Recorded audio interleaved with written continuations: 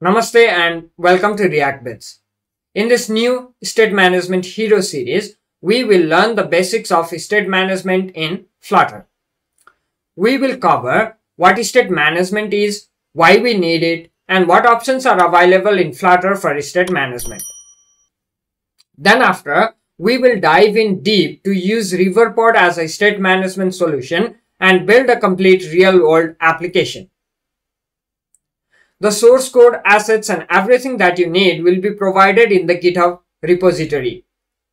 Please check the descriptions below for the link.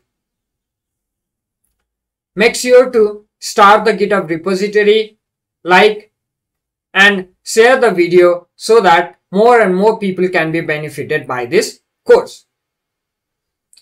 My objective of this course is to give you the fundamentals of state management in such a way so that you can apply these principles with any other state management in Flutter or even in any other frameworks.